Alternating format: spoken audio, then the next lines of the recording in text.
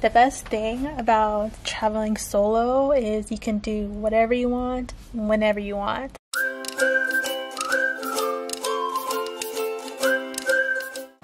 Hey guys, welcome back to my channel. I am on my way to the airport as usual. However, I am not working. I am non-revving to London. This is my first time using my travel benefits to fly internationally. Usually I buy a ticket, but this time I decided why not non-rev. There's about 109 open seats, so I should be okay. This is also my first time traveling solo. I just decided 2 weeks ago that I wanted to go to London because that's what flight attendants do. We decide last minute when we want to go somewhere. So 2 minutes notice, nobody could go. I asked a few people, but nobody else could go. So I'm just gonna go by myself. And it's also my first time staying in a hostel. I was gonna do an Airbnb. I actually purchased an Airbnb, but then I thought about it and I was like, you know, if I'm gonna do my first time traveling solo, I might as well also do my first time staying in a hostel just for fun. And it was also like $600 less. So I saved a lot of money with this. So with that being said, let's go to London.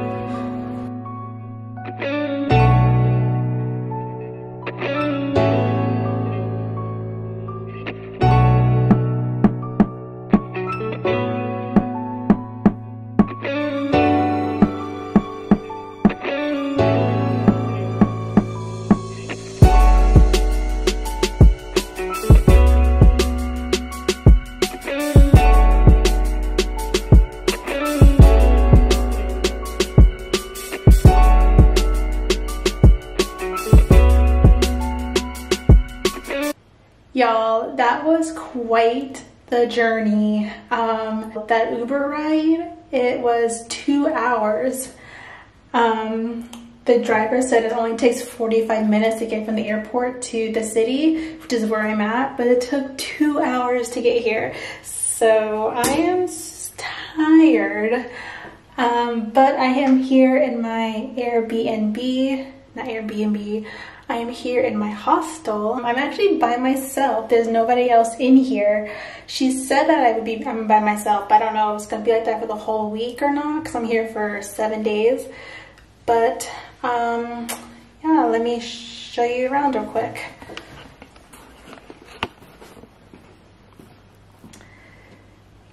So everything about this hostel is cool because you have to use your key to get in everywhere. So even to come to the different levels, the different floors, you have to use your key to even get in.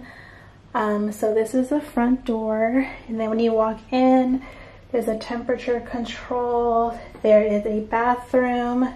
This is just a toilet in here.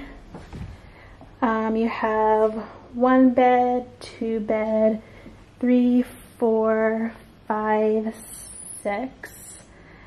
And they said due to COVID that only half the room would be taken. So if there were people in here, only 3 people would be in here, if there were other people in here. But she said I'm by myself. So here is a mirror. You have your plugs up here. Here is the shower. You have your dispenser for the soap, and then you have the wall where they tell you how often they clean the bathroom. You have your lockers, and she said that my key opens up the locker, but I can't remember which locker she said was mine, so I have to go back and ask her which one is mine. There's some more lockers, there's some hangers, and then there's the outside space. I'm downstairs. I don't know how many floors there are here, but I don't know if I can open this. I'm not gonna try. But there's a sitting area out here. Nobody is out there right now, but it's kind of cute. They have little hammocks and stuff. Inside the bed, they have lights right there. They have plugs. for your USB and for your phone. Trash can. But yeah, so I am by myself, which is what I wanted. That's how I wanted it to be, because I wasn't sure about staying in a hostel. So like I was saying earlier, this is only $150 for 7 days.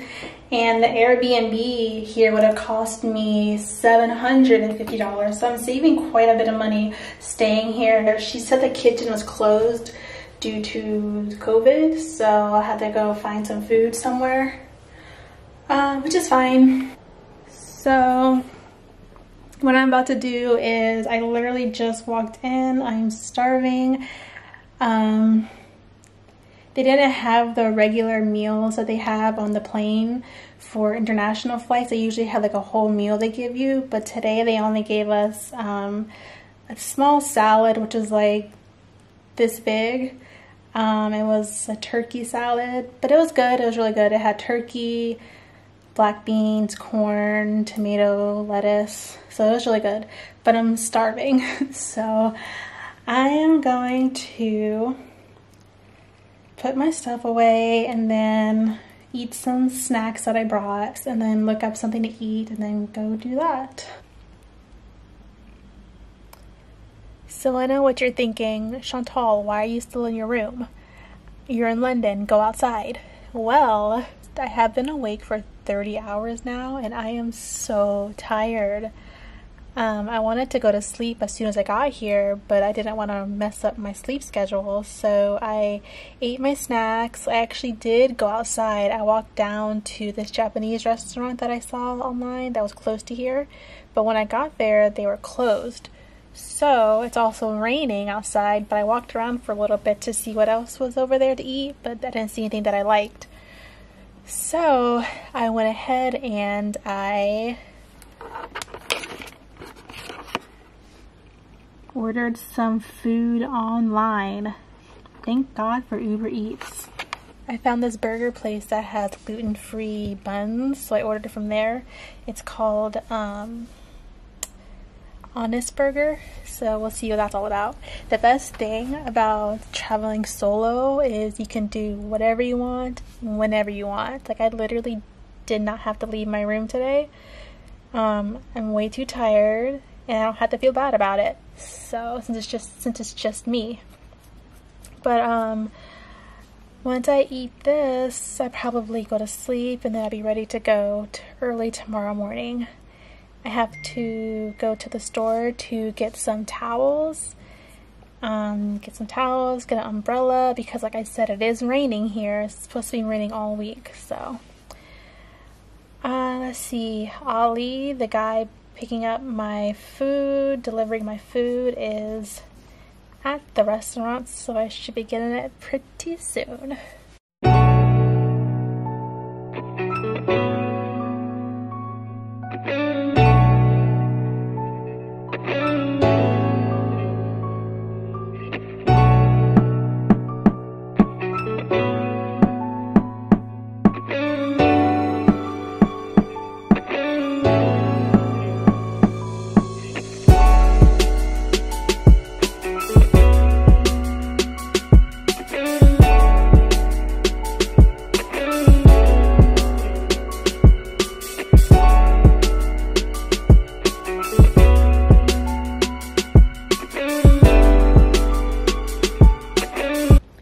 So the thing that people may not know is that burgers in Europe taste much better than burgers in America.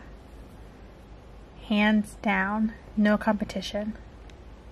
It is day 2 of London and I am just now starting my day. I just got back from the grocery store. I had to get a couple of things. Let me show you guys what I got from the grocery store real quick. Here I got some apples, some cuties, I needed some towels, some grapes, and some water. So that is what I got from the grocery store. And then now I am going to eat some of this fruit, drink some of this water, and then I am going to go down to Tower Bridge, which is literally right around the corner from where I'm staying, which is not to be confused with London Bridge. I had to Google that. I thought London Bridge and Tower Bridge were the same bridges, but apparently they're two totally different bridges. So I am going down to Tower Bridge.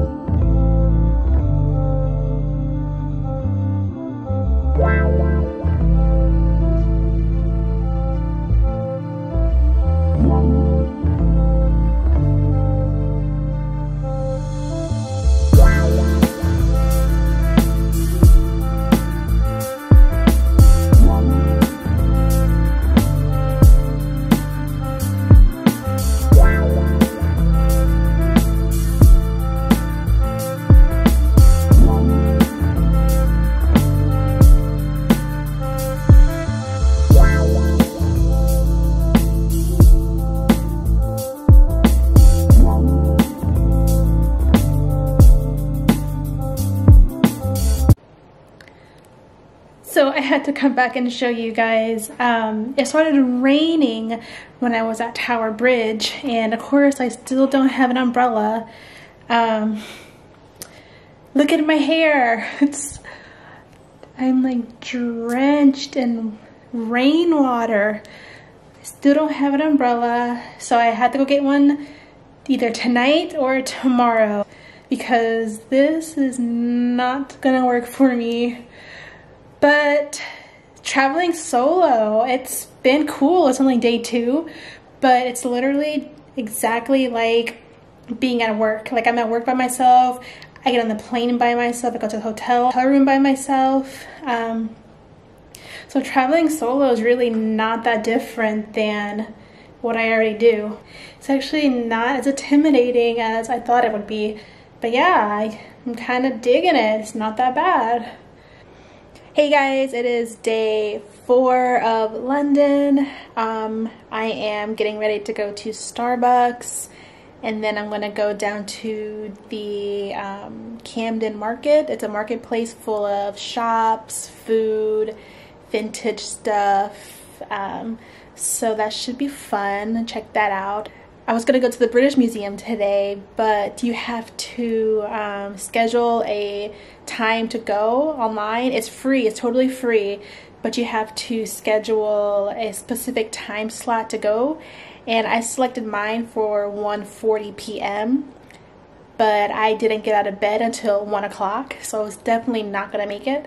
So I scheduled it again for a few days from now. So I scheduled it at this time for like 3 o'clock, I think, so I should definitely be able to make it. But for now, I decided I'm gonna go check out the marketplace. My friend who lives here said that it's better to go on the weekend, so today is Saturday, so it should be fun.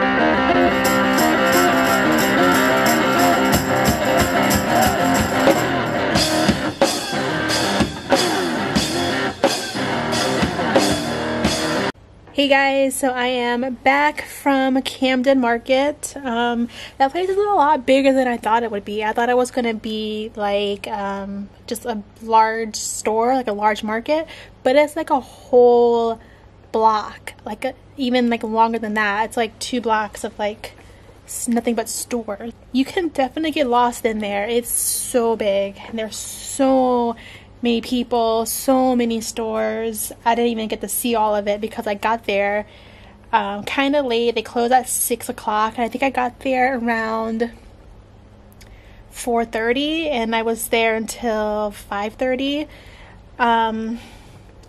So I think I'll have to go back and then see, because I wanted to get some of the food they had there too. But let me show you guys what I got. I definitely did not need this, but they had the coolest like punk rock store.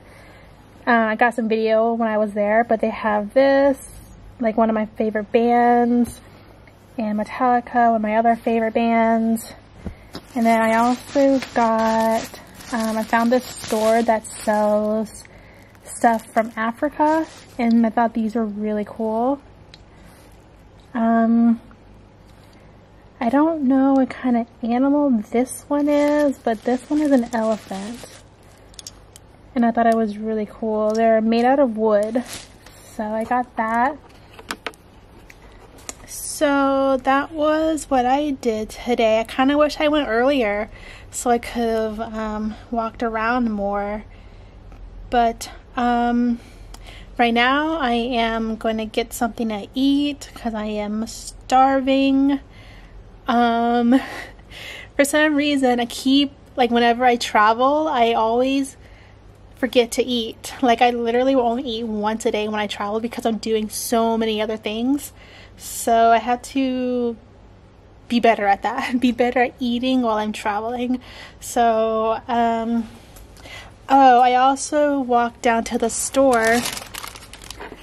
So I've been going to this store, Tesco, down the street, and okay, I've been here for 4 days. This is my second bag of popcorn that I bought.